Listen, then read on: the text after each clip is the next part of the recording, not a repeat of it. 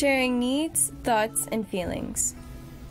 An important feature of language is its ability to help us share needs, thoughts, and feelings with other people. Imagine the power toddlers feel when they say milk, and someone goes to the refrigerator and brings them a cup of milk. It surely is a more efficient way of making needs known than crying and having adults say, "Are you wet? Does your tummy hurt?" and a variety of other questions before they guess the cry means, "I'm hungry."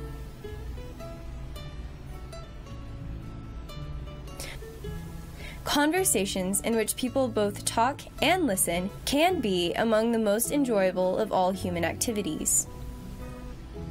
We communicate with each other in many ways.